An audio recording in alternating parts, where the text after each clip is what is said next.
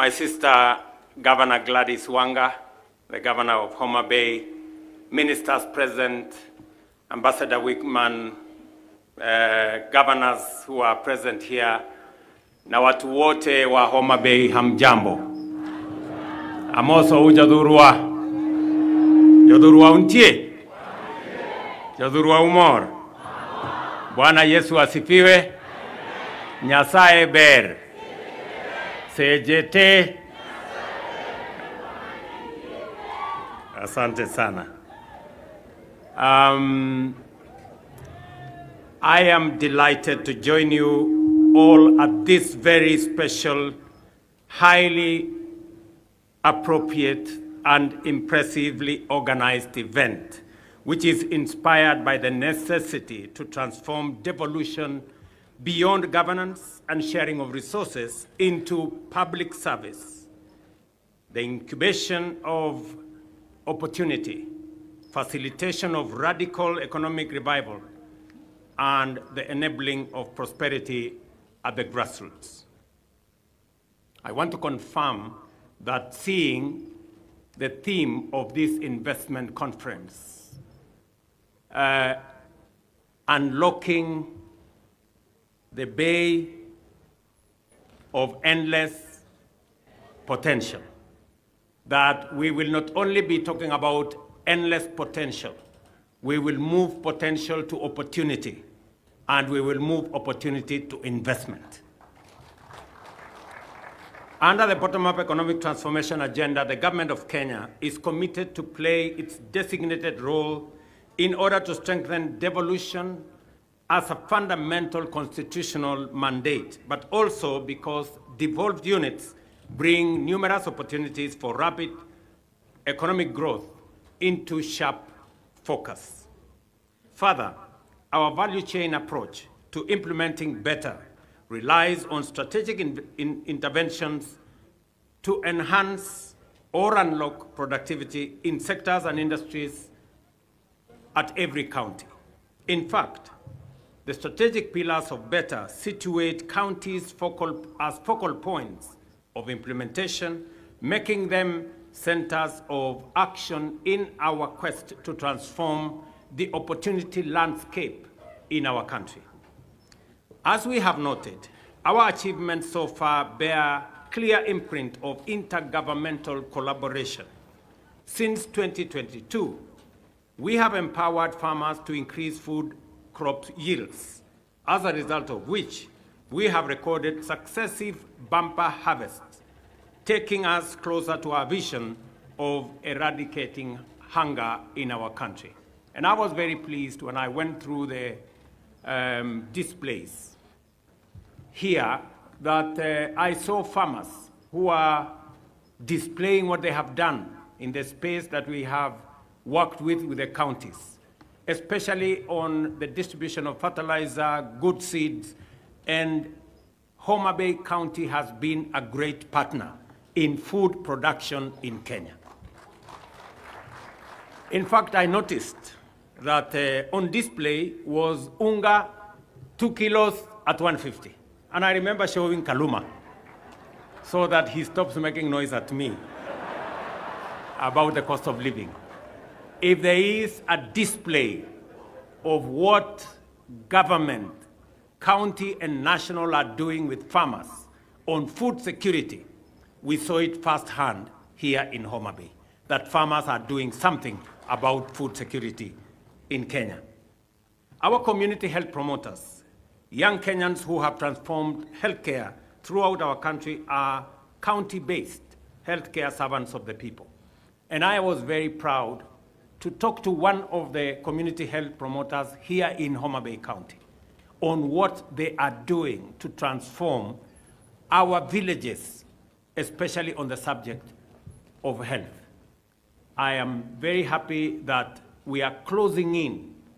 I think we are in the final stages of the public participation on the regulations that will operationalize our universal health coverage.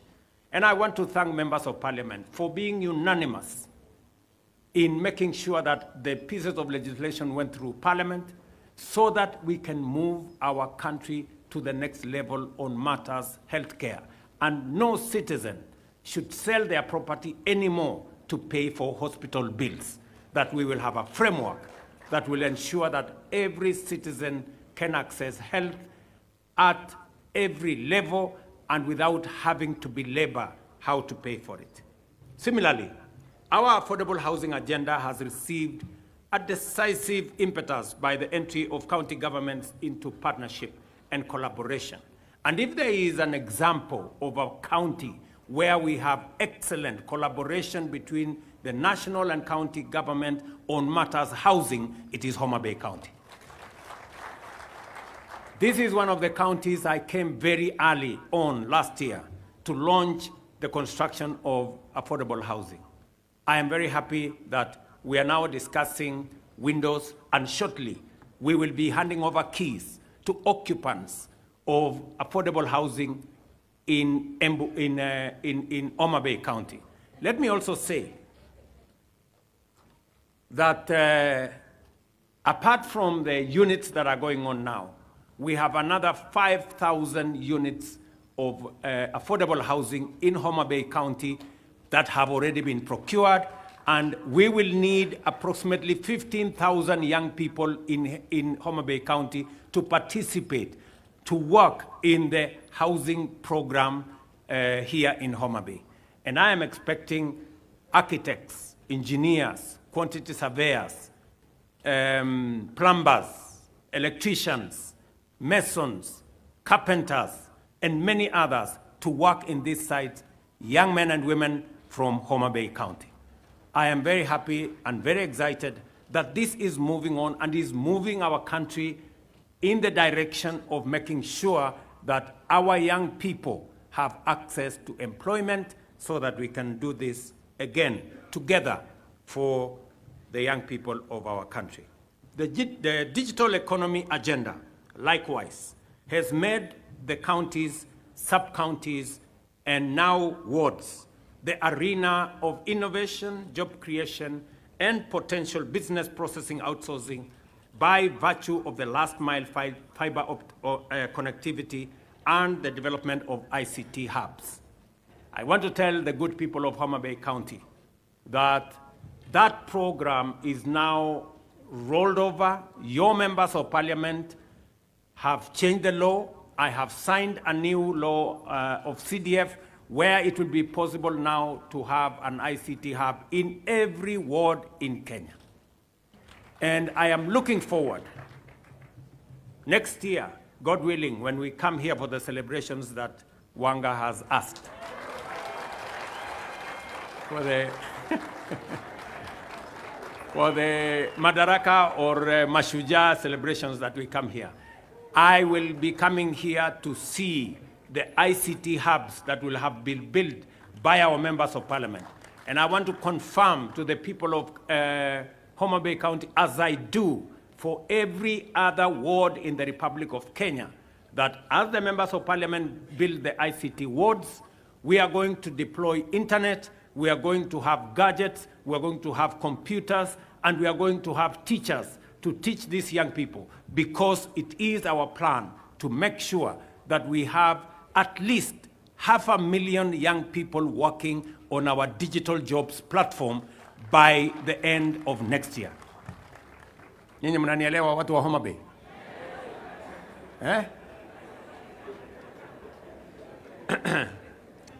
Na mimi nashukuru kwa sababu wabunge wetu wako hapa. Unajua nimekuja Homabay mara nyingi, lakini wamekuwa wakinihepa. Lakini leo nimewapata. Si ndio? Na nilikuwa nashangaa sasa hii Homabay, mimi nimekuja tukafanya mambo ya soko hapa. Mimi nikakuja tena, nikakuja mambo ya paya, nikawaambia tutajenga paya. Nikakuja nikawaambia tutajenga fish market. Si ni kweli? Nikakuja nikawaambia tutafanya affordable housing. Na hiyo mambo yote inaendelea ama haiendelei? Ilikuwa ni story ama ni ukweli? Si mambo iko hapa inaendelea? Yule mwenye macho aambiwi tazama ama namna gani? So mimi nataka niwaulize viongozi wetu. Nafasi ya siasa tulikamilisha. Nafasi iliyoko sasa ni sisi kama viongozi tuungane, tushirikiane, ndio tufanye kazi ile tuliwaahidi hawa wananchi.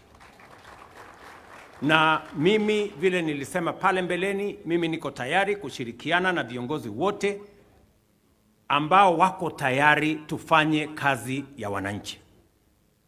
Na hiyo kazi tutashirikiana. Mimi nawaomba waheshimiwa, kwa sababu sasa tumepitisha sheria mpya ya CDF. Mtakuwa sasa na pesa ya kujenga ICT hub. Nia yangu ni kuhakikisha kwamba vijana 200-300 kila ward hapa Homabay na Kenya mzima watakuwa na kazi baada ya miezi 6 mkimaliza hizo ICT hubs. Tunaelewana jameni? With increased activity in many agro-industrial value chains. And let me say this because it is important for Homabay. Homabay is among the 3 counties in Kenya that have applied for a special economic zone license at the county level. And I want to congratulate my dear sister Gladys Wanga for being among the 3 governors who have given us land. We have gazetted, and I would be very happy and very proud today to hand over the license, and also that we are going to have an operator's license by Victory Farms to begin to operationalize that facility. We are not only doing that in Homabay County. We have another 6 special economic zones across Kenya.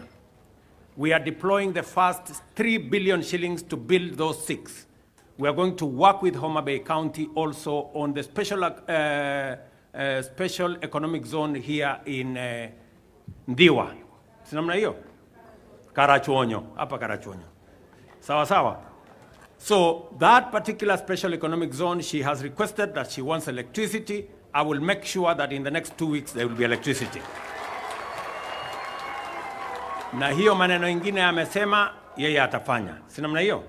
Na ile ameniambia nifanye, mimi nitafanya. Raymond Omolo yuko hapa, atahakikisha hiyo kazi imefanyika. Tunaelewana? Because we want to do this together. And let me tell you, the good news is that of the 3 special economic zones issued to counties, 2 of them are for counties where women are governors. And a friend of mine who is seated here, in fact, Kimani Ichung'wah, has told me we should seriously consider making this seat of governors a women's seat. Maybe women can do a better job. I don't know how I don't know how constitutional that is. But Madam Anne Waiguru has requested for less. She has said they only want 30%. I think the men were willing to consider the whole governors. But since you have asked for 30%, we will go for 30%. So I want to tell the G7, our great women governors, that you have my support as you do the wonderful job that you are already doing. You have my support, women governors. You guys are doing a wonderful job. And I want to encourage others. If you have a chance to elect a woman governor, don't squander that chance. Elect a woman governor. Let me also say here in Homabay County, we have already concluded the county aggregation and industrial park with the county government. We have deployed the necessary resources because we want to achieve several things. Na mimi nataka wale waheshimiwa wako hapa wanisikize vizuri. Tuko na mambo manne ya muhimu ambayo lazima tufanye kama Wakenya. Tuachane na vyama kwanza kando, tuachane na mashindano kando. Tukubaliane kwanza transformation ya Kenya itafanyika kwa njia gani. Ya kwanza ni kuhakikisha kwamba tunatatua tatizo la food security, ama kupatikana chakula ya kutosha katika taifa letu la Kenya, tuondoe aibu ya njaa. We must never be a country that cannot feed itself. And we cannot do much on empty stomachs. We have to feed ourselves so that we can do that which we are planning to do. And that is why it is important that we work together to make sure that we produce enough food. And we must work with our farmers. And the plan that we have already deployed has shown results. Last year, for example, on maize, we produced 44 million bags. This year, we have taken it to 67 million bags. Our plan is that the end of this year, we must take it to 80 million bags. We must stop importing food into Kenya. We must grow it. Let me say the following, that it is not just food that we are, it's not just maize. Actually, we are spending 500 billion Kenya shillings every year to import food. That is not good news at all. We need to deal with that challenge of importing food into Kenya. We need to grow our food and save ourselves the 500 billion Kenya shillings. We cannot continue to import maize. We are importing rice. We are importing wheat. We are importing edible oil. We are importing sugar. We must stop it. And we can only stop it if we grow it locally, if we produce it locally. So the plan we have on producing locally is a great plan. And I am happy that Homabay County is among the counties that is working with us on this journey towards making sure that we reduce on imports of food into our country. One of the areas is the one my good brother Mvuria has mentioned. Here, blue economy, we decided that blue economy is going to be among the areas we are going to invest in because we have a potential of $1 billion just to produce if we focus on our blue economy. And it is the reason why the great people, Bensuda, nataka unisikize. It is the reason why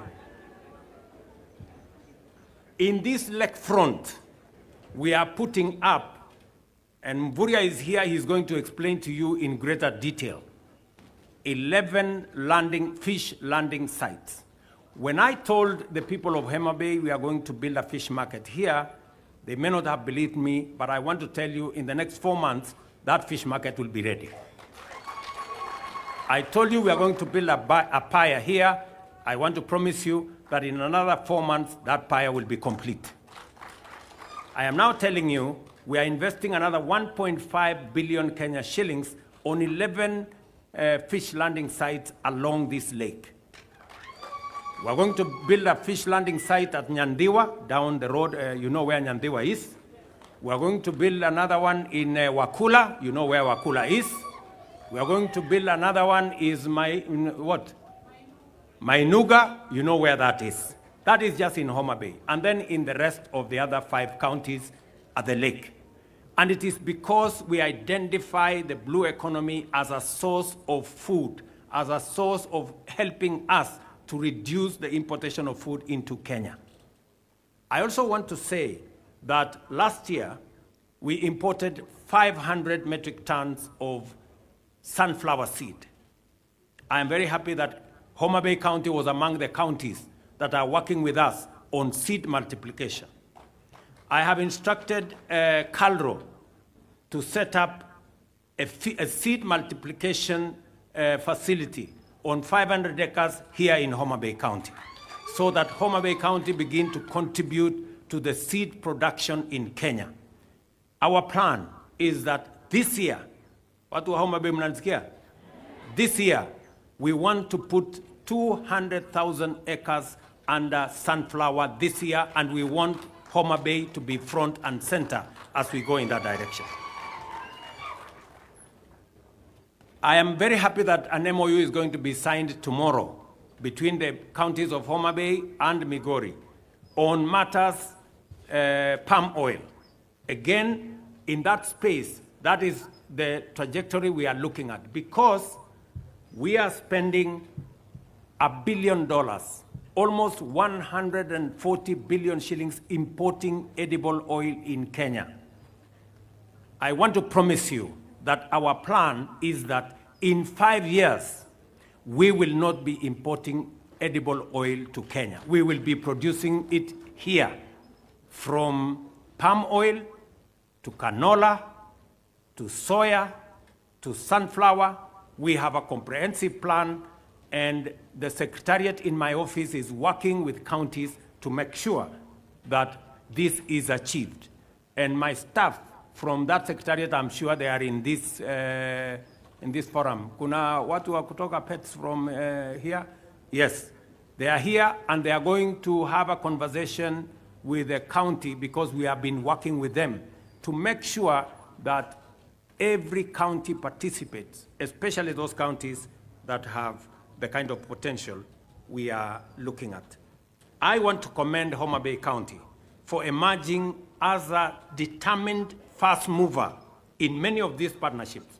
This has enabled the county to showcase to the nation, region, and the world the first opportunities awaiting investment in order to create thousands of jobs and create billions of shillings in money and wealth. Apart from demonstrating the effective leadership, that effective leadership can transcend the politics of the day, Homabay has opened the eyes of our nation to the splendor and bounty that Homabay is endowed with. This investment conference now is in its second year and has defined these endowments into attractive investments in diverse value chains, from tourism and hospitality, the blue economy, several competitive agro-industrial subsectors, as well as housing and ICT. It is true that, as suggested by the theme of this year's conference, the opportunities in Homabay County are not just limitless, they are also endless. So, tuendelee na hiyo kazi kabisa. From the meticulous showcasing of bankable investment opportunities in a broad range of value chains to the evident surge in industrial and economic activity throughout the country, as well as the international engagement with partners at all levels of the public and private sector, locally and abroad, Homabay is taking undeniable and unstoppable steps to emerge as our nation's and region's center of vigorous economic activity. And I want to commend the people of the county of Homabay. You won the Hustler Cup this year. Was it last year? The end of last year. You have demonstrated that you love your county. And I want to ask the people of Homabay County, support your government, support the county government of Homabay. I am very happy that Gladys is walking in the steps of true leadership. She found revenue to this county at 195, she just told me, 195 million shillings. She has pushed that revenue last year to 650 million. She tells me she's already passed 600 million and she's targeting 1 billion shillings this year. Because she knows without revenue, without collecting revenue, she cannot achieve the targets that Homabay County and the aspirations of the people of Homabay County want out of her. So it is also important for us as a nation to know that we cannot grow our country through accumulation of debt. We are going to grow our country by raising our revenues the way Homabay County is doing. So wale watu wananiuliza maswali mingi, wakuja wasome kutoka kwa Gladys. Si ndio? Naona Kaluma hapo ame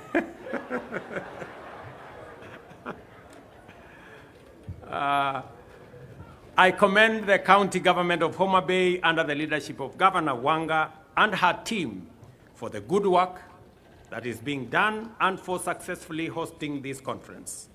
I am particularly encouraged by your proactive attitude to opportunities for development, and I urge you to keep up the leadership, teamwork, and drive in order to deliver for the people of Homabay, because when Homabay wins, Kenya wins.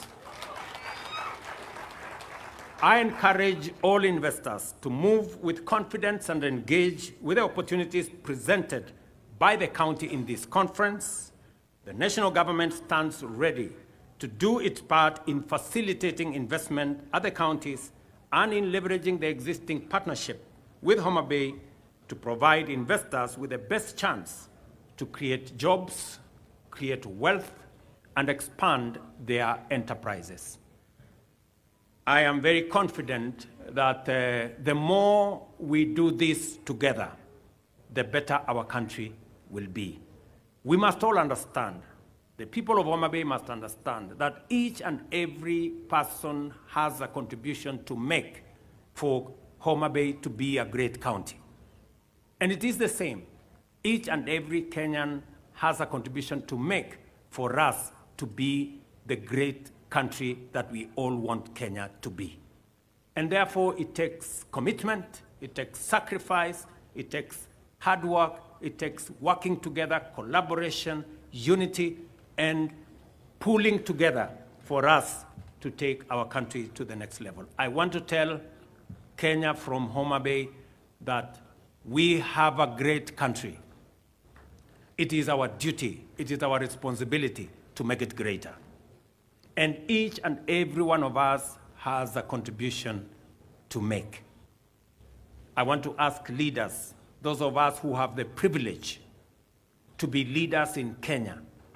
We are not necessarily the best. It's just that we have an opportunity. Let us work together. Let us build the spirit of unity together. Let us forge what will make this country a better country for all of us. As we discuss the opportunities in Homabay, we will be discussing the opportunities in all the other 47 counties, and they are immense. It is for us to work towards building an environment that will give investors the confidence to invest in our country so that, as I said, we can transform the potential that we have into opportunity and move the opportunities into investments that will then unlock the job opportunities, unlock the wealth creation, and take our country to the next level. So, friends, let me say I am truly delighted to be here. I am sorry I would have come earlier. I tried to excuse myself from coming to Homabay this time, but it was not possible. You know how difficult it is to say no to Gladys. And so she made sure that she called everybody around me, and I didn't have peace. So I just had to come. So because I have another engagement, I will not be in a position to take long and to be here. But I want to say that to the people of Homabay, we will work with you, we will work with the county government of Homabay as we work with the others to make sure that our country is greater. When I came for the campaigns, I slept here.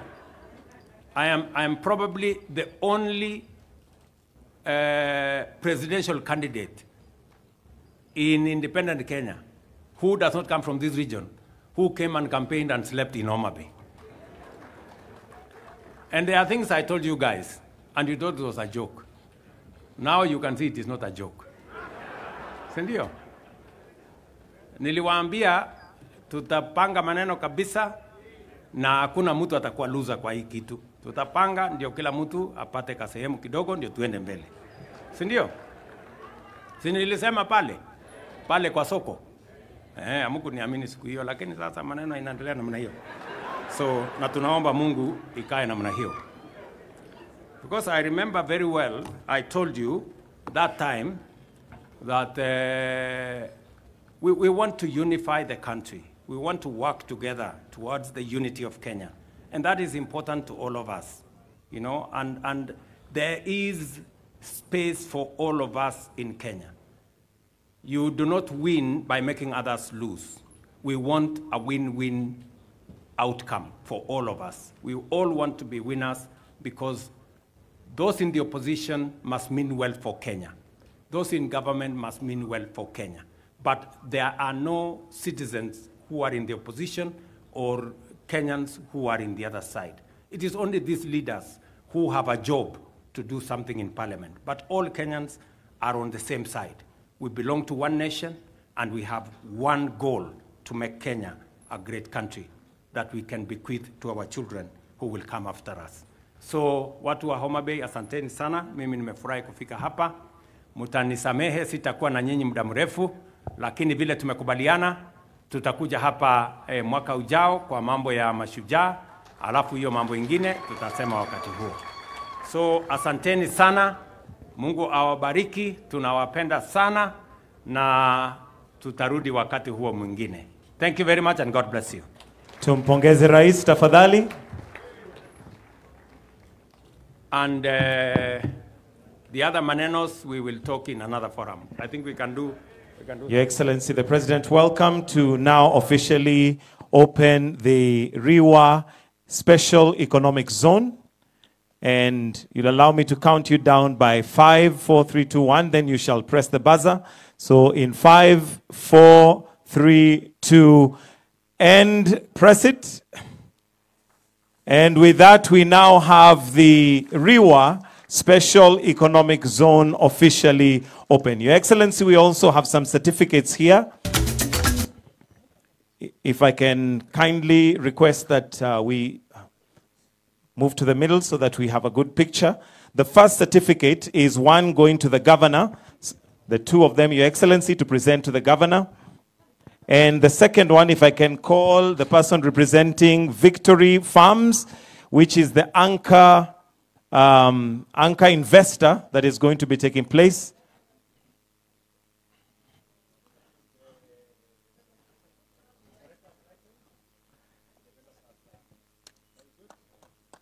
And we also have one, Your Excellency, for Victory Farms, which is the anchor investor that is going to be investing in that place.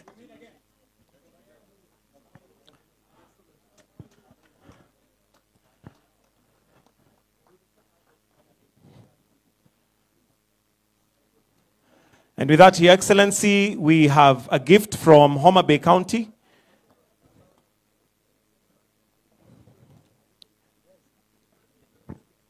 All right, it's not present, so I think we'll skip that. Your Excellency, we've come to the end of this session, and we'll allow you to leave at your own pleasure. So let's allow His Excellency to leave if the rest of us can remain upstanding, please. Check.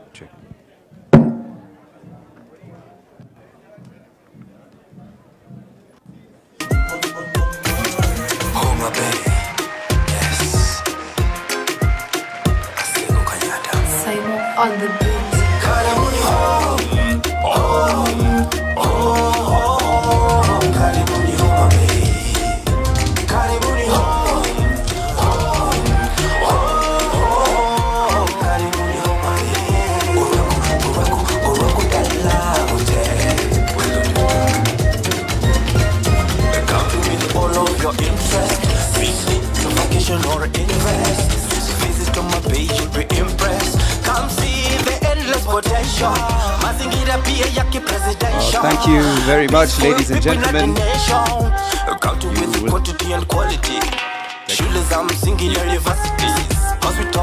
Just a quick reminder, ladies and gentlemen. It's now lunchtime, and we invite you to the food court, and behind the tent is also the VIP lounge for lunch, ladies and gentlemen. And we shall reconvene for the afternoon sessions from 3 o'clock. Kindly set your watches and be ready at 3 o'clock. I'll just quickly run down the session rooms.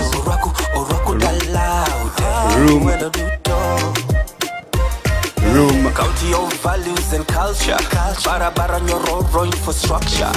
Samaki mifugo agriculture. Room 1, which is Takawiri Room, behind the main tent. We will be hosting the Unlocking Blue Investments, Adopting Investment Initiative for Homabay, Inland Blue Economy and Climate Action. And in Room 2, which is the room still behind me, we shall be hosting the trade, industry, manufacturing and enterprise development. And in the plenary hall right here, room 3, we shall be hosting the health discussion. And in room 4, the KICC room, on my right-hand side, we'll be hosting the Unlock Homabay County, investing in diversity of culture, nature, and sustainable tourism. And in room 5, to the left of the KICC room, we'll be hosting the affirmative action and entrepreneurship session. I remind the moderators to come into the rooms at least 10 minutes before time to ensure that we can manage our time well. Our moderators for today are Lucy Kimani, Paul Ouma, Professor Nelly Mugo, Fred Kaigwa, and Ken Ossi. Enjoy your lunch, ladies and gentlemen. DJ.